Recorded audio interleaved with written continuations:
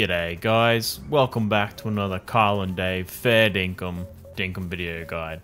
In this one we're going to talk about the NPC Ted Selly, but also who he is in real life.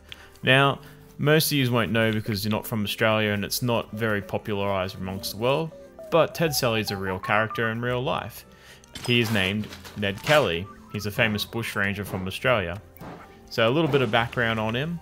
His mother and father were convicts from the British government, meaning they were exiled to Australia. They probably did something as petty as stealing some bread or pickpocketing someone, and back then it was very popular to be sending people back to Australia to start a new life. Once the children are born in Australia though, they're born free, but the parents are there still as prisoners. At age 16 he went to prison for 3 years for fighting with police after stealing a horse. Ned Kelly later then started the Kelly gang with his brother and 2 others.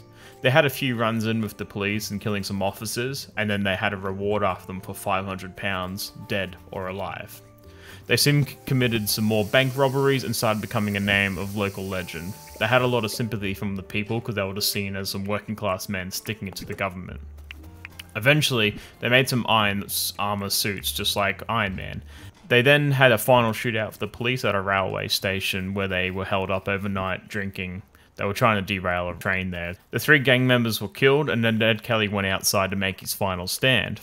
Wearing his armor, he was impenetrable to the bullets, and he was wielding 2 revolvers shooting at the police. The police couldn't bring him down, so eventually they started shooting at his legs where he had no armor and brought him down. He was then later sentenced to be hanged to death.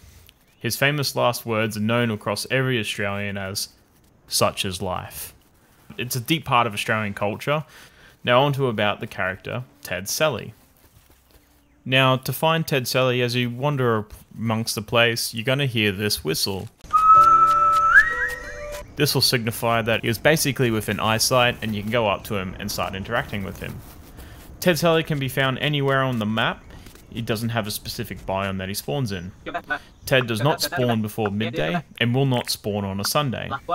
Though I have only ever seen videos and myself have ever seen him spawning on a Saturday. His spawn rate's about 20%, so it's really hard to confirm at this stage so early whether he does spawn on any other day other than Saturday.